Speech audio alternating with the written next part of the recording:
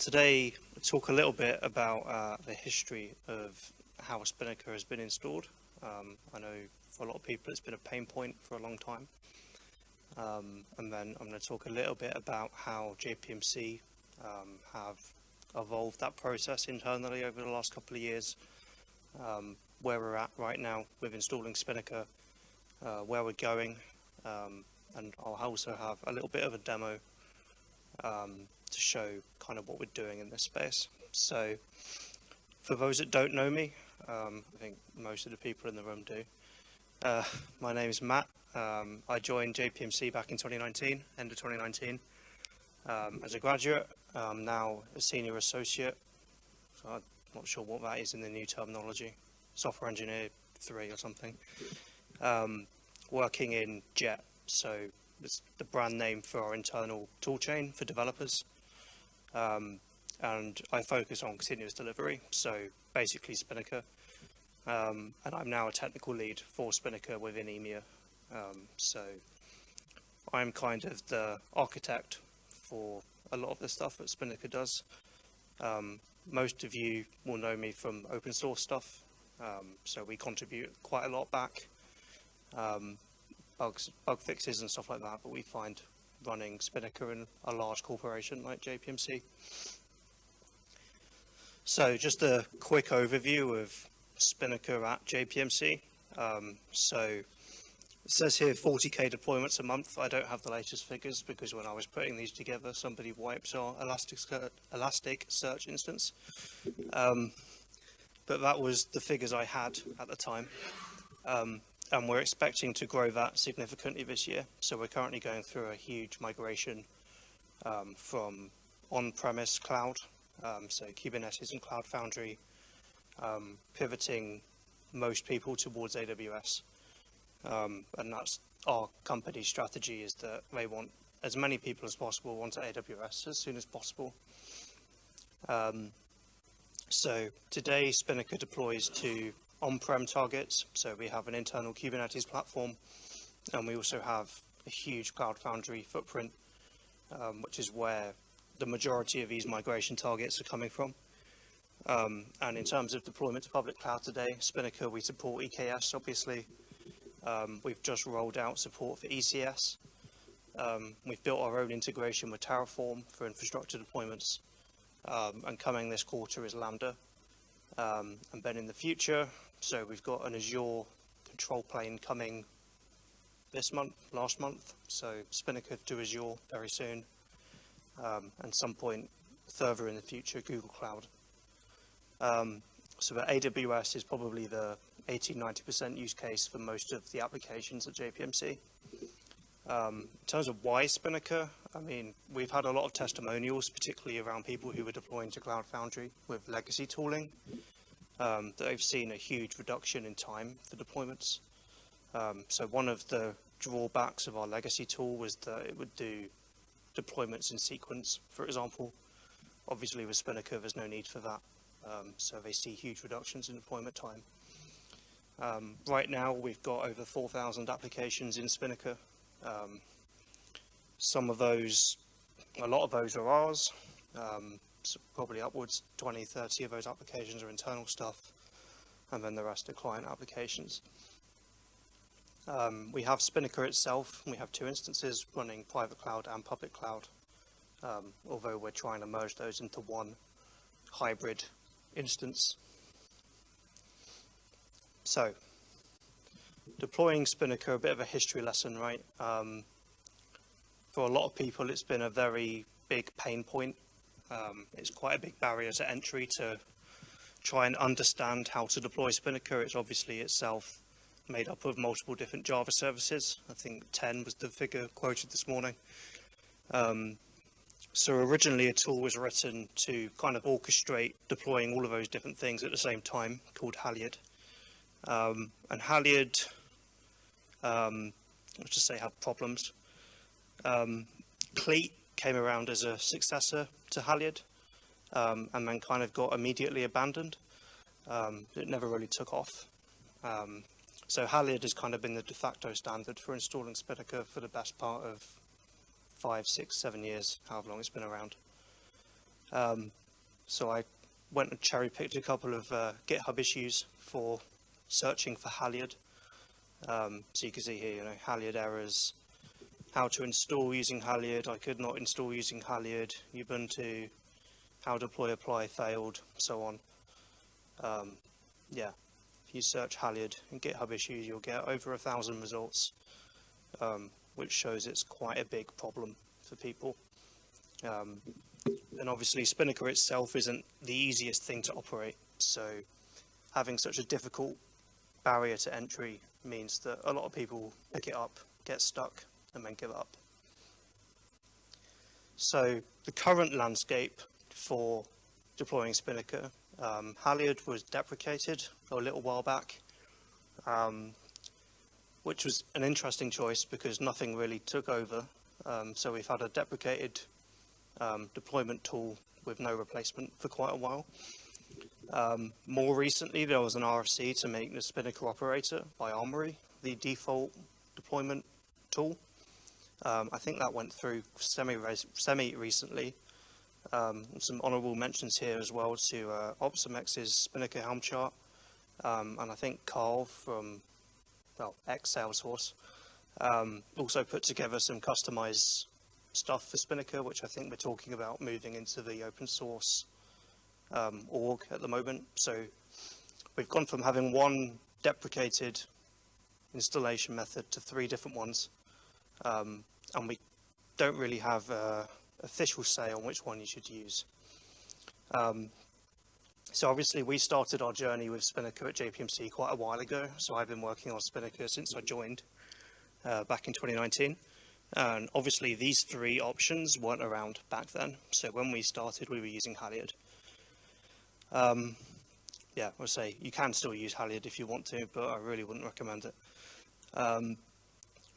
So basically at JPMC, right, being a financial institution, we're very heavily regulated, and that causes a lot of problems when you try to use something like Halyard, when you need to evidence what you've deployed, when you deployed it, and how.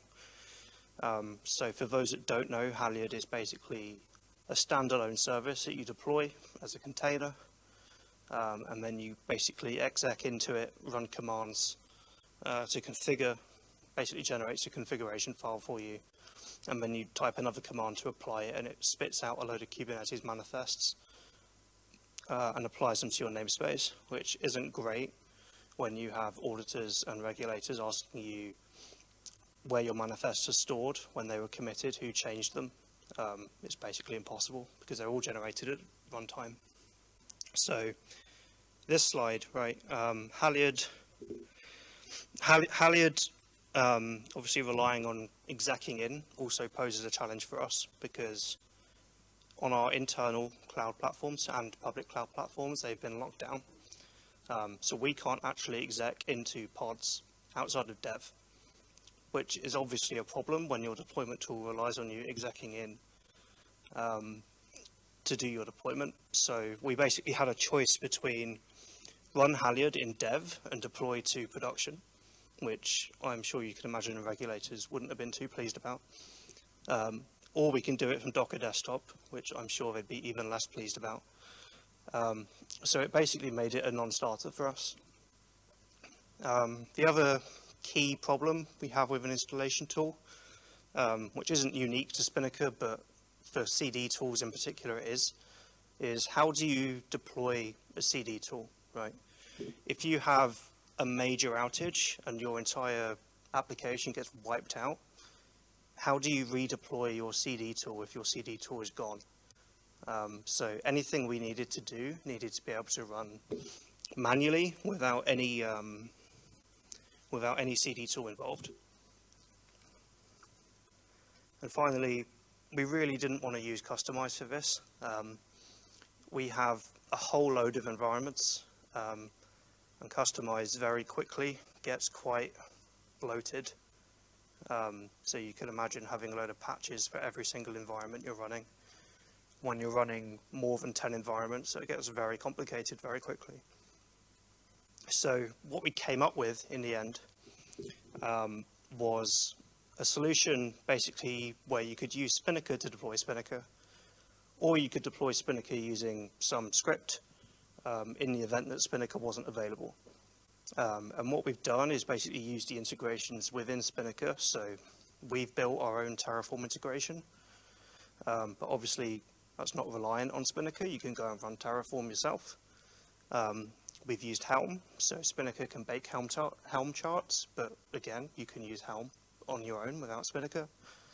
And for anything else, we've also got some Kubernetes jobs.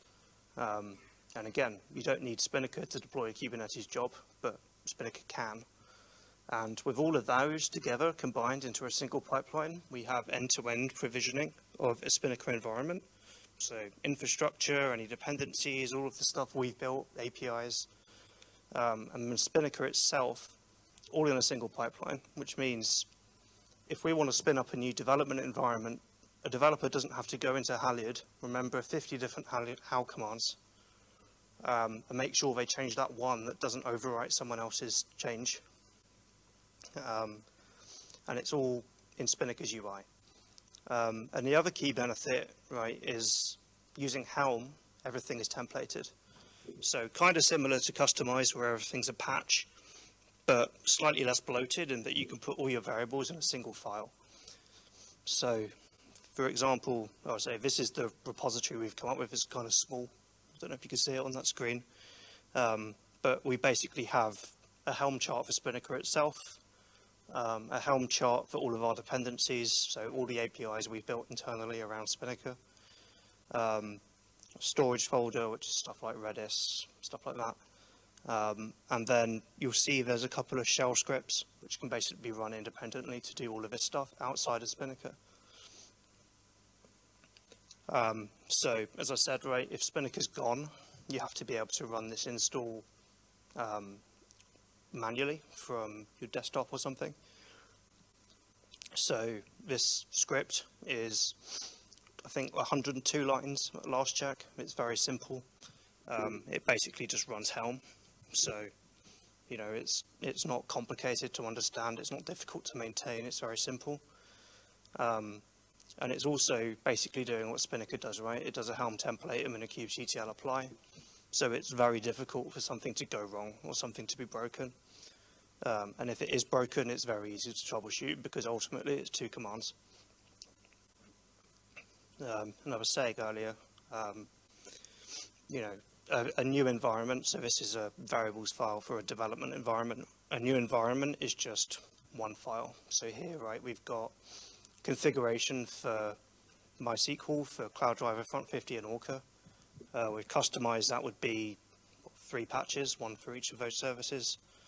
Here it's just one variables file. You plug in the values, they get injected. So with that, I'm just going to switch and show you some of the pipelines that we've come up with. So it logged out. This would be the opportune time for us to have a production incident and this not to work.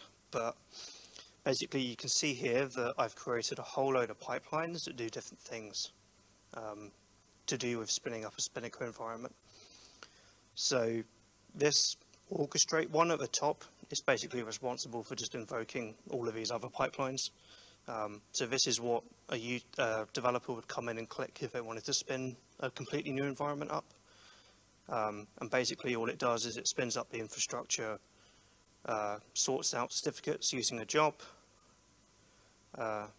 does the dependencies Helm chart, which I showed earlier, and then installs Spinnaker itself, right? So I can quickly show, so this is, this is the infrastructure orchestration one. So obviously we have, for example, a pipeline that deploys our Aurora database using the Terraform stage that we've built. And we replicate this for all the different infrastructure components we have. But again, all of this is just template files, right? So it's all variables. A developer doesn't have to go in and reproduce all of this stuff every time they want to provision a new environment. They just plug in a different number or name and then create. So what we can see is if we click on Spinnaker pipeline, ultimately it's very simple, right? So we have this create namespace stage, which is another custom stage, which basically does account onboarding. And then ultimately it's just a Helm template and then deploy the output, right? Which I'm sure everyone can agree is a lot better than deploying Halyard and then going in and running a whole load of commands and then hoping that it works. And when it doesn't, panicking because there's no support. So you can quickly see the output of this single pipeline is basically a foot instance. And it's not going to let me zoom in, but you know, we have all the Spinnaker services running. So this pipeline took, what, a couple of minutes, and I'm slightly cheating because the infrastructure was already there. So in reality, it would have taken a bit longer, but deploying Spinnaker itself is like under a minute. So that's kind of where we've got to. In terms of where we're going, so I mentioned, right, that it's easy to spin up new environments. So Spinnaker itself has a bit of a scaling problem, especially with CloudDriver. So we talked a bit at the platform SIG about how CloudDriver gets very resource hungry very quickly when you have a lot of accounts, especially big accounts. And at JPMC, every team has their own AWS account. So, you know, you can imagine at a firm with 50,000 developers, that gets very big very quickly. So what we've kind of realized is that having one instance of Spinnaker isn't going to be enough. So what the benefit of this is, right, in the same way that we can spin up loads of development environments just by committing a single variables file, we can spin up production Spinnaker environments by committing a single variables file. And then with a little bit of magic with routing, we can dynamically move teams between the instances of Spinnaker completely transparently, and handle any load that gets thrown at us. So if overnight the AWS migration happens and we suddenly have 30,000 AWS accounts onboarded to Spinnaker, that's not a problem because we can just spin up a load of Spinnakers and it will all be transparent behind the scenes. So that's kind of the overview of what I've been doing, or our team have been doing over the last couple of months. So we're using this Helm chart to deploy Spinnaker to production today. We're not quite there with Spinnaker deploying Spinnaker. We're very close. Next couple of weeks, hopefully, we'll have production end-to-end and get rid of everything else we're doing manually. But this is kind of what we've settled on. And the interesting thing is that if you use Spinnaker to deploy Spinnaker, you kind of get all the benefits of Spinnaker as well, right? So obviously, if it was configured properly, you'd be able to see all of the Spinnaker services here running. So you could create an application per Spinnaker instance, for example. And the other key thing comes back to evidencing, which I mentioned earlier. So we've built a whole load of integration with evidence stores for deployments for our customers to use when they use Spinnaker. So basically, as a regulated company, we have to evidence every single deployment that happens, when it happened, who did it, all that kind of thing. So we've built a custom integration using Echo to do that. And now, if we use Spinnaker to deploy Spinnaker, then we can evidence ourselves, right? There's no need for us to go in and say, I promise that I configured Halyard properly, here's a screenshot. I definitely didn't break production, it wasn't my fault. There's an end-to-end audit trail of who did it, who triggered it, what parameters were used, and when it happened, right? So that's kind of the thinking behind using Spinnaker, is basically dog fooding, right? We're using the own things we've built, and in that way we get a lot of benefits. So, I mean, that basically concludes the demo. I would run this pipeline right now, but we've been having some issues with our container registry, and I don't want to bring down this environment in case someone's using it. So instead, I'll just switch back over here, and that is basically the conclusion. So if anyone has any questions about what we've done, feel free. Yeah? Do I need to get you a mic? I don't know where the other one went.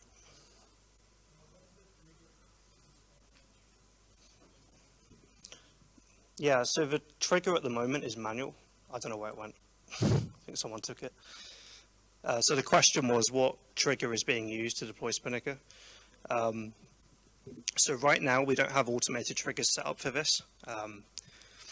The way it works in JPMC, right, is kind of convoluted because of all the evidencing stuff we have to do. Like we have to evidence that we've tested everything properly and so on, which means just using a git trigger doesn't work because there has to be something in the middle. So right now it's a manual trigger. So the developer would go into the Spinnaker UI and click play on the pipeline. What I'd like to see happen is like a webhook or something that, you know, gets a evidence complete event from some downstream system and just does things automatically, which is kind of there for teams building things internally, but not really there for external things like Spinnaker, right? So obviously our internal teams have to evidence all of their build events, their test events, all that kind of stuff, but that doesn't really apply if you're just procuring an image from Docker Hub and then running it, right? So there's a bit of manual steps there, but it's still better than deploying Halyard and doing all that manually.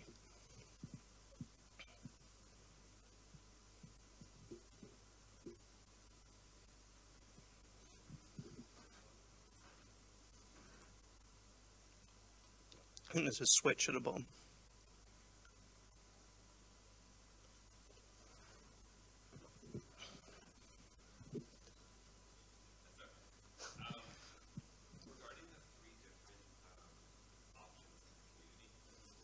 Yep.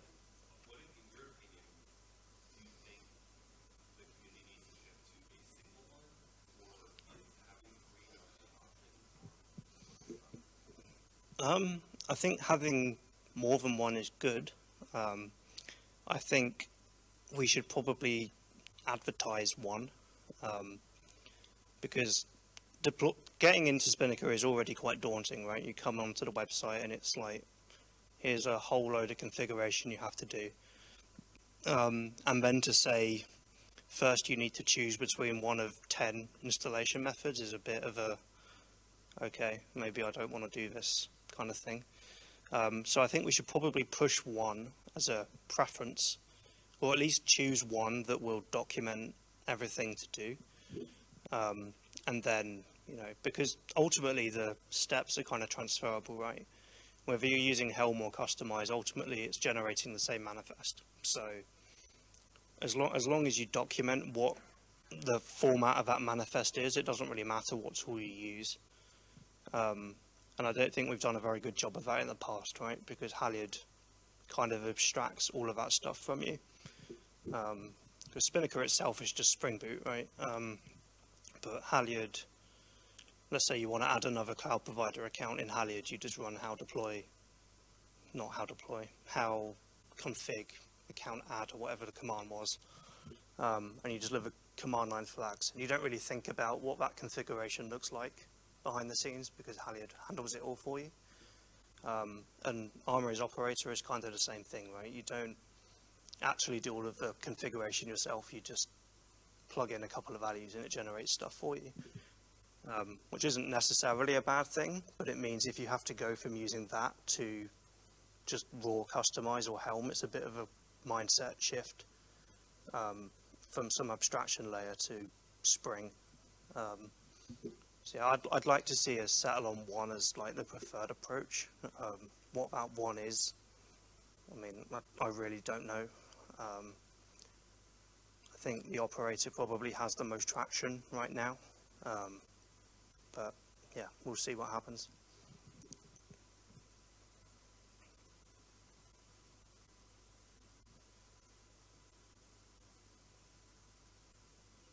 Yep.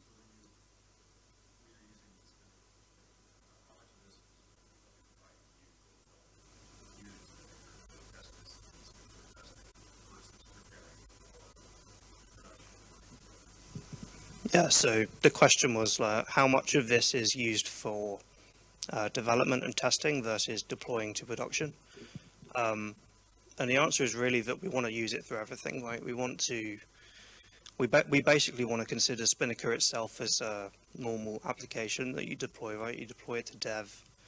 Once it's merged to develop or whatever, you deploy the test, run through your tests, and then promote it to production. So that's where we want to get to, where every single configuration change is automatically pushed through dev, test, prod. Whereas now, it's more of a flow where, you make a change in dev manually, you check it works, and you merge it, and then you deploy it to test, and then you test that manually, and then you merge it to master, and then you schedule a manual release. And it's a bit of an annoying workflow, and it's also very slow, right? People aren't incentivized to deploy to production if it takes a week to schedule it and then do all the testing and everything. So we really want to treat Spinnaker as any other software component that you just deploy incremental changes. I think it's going to take us a while to get there. Part of that will be confidence, but at the same time, after using this for a little while, it's really easy to see the benefits. So I think that confidence will grow very quickly.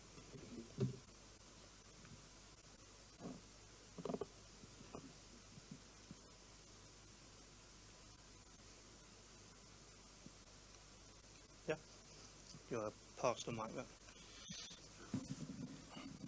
Hi. Is it tool is appropriate for release management? Sorry, could you say that again? The release management, when you put a version and you want to manage which version is in which environment. So you're talking about kill there, the managed delivery aspect, or a release management for when you deploy version in environment. I'm not sure I'm getting the question. So you're asking how we do release management, or? Yeah, with Spinnaker. Yeah, so it kind of ties back to the external image thing I was talking about, right? It's kind of a weird one where most teams, most companies, right, are building their own thing. So they have the whole process of release management kind of down to a T. But when you're procuring an external image, it's a bit different, right? Because there's not really a development cycle. You just procure the new version and then test it and then release it. So in terms of release management, we kind of just wait for the stable version to be released. So, the latest LTS or whatever, procure that and then release that. We don't use like the nightly builds or unvalidated builds or anything like that, just because it would be an evidencing nightmare. I mean, I'd like to. It would be nice to use master, have the latest and greatest, but just due to the nature of the company, I don't think that's realistic. There's too much at stake for us to mess up. So yeah, I hope that answers the question. Okay. I think we got like Pass the mic if anyone else. 30 seconds if anyone has any questions. But yeah, we're here today and tomorrow. So if you're interested in what we've done and what our approach was, happy to chat about it. I was going to say I personally would like to consider open sourcing this stuff. At the moment, it's kind of very heavily JPMC specific, so it would be kind of difficult to just say, here you go and use it. But I think as we standardize more on public cloud rather than private cloud, it might get a bit easier for us to say, not as much of this configuration is very JPMC specific anymore, and we might be able to say, make a case at least for JPMC to consider it. So if you are interested in that, let me know, and we can keep you up to date on what we're doing. Cool. Yeah, thank you very much.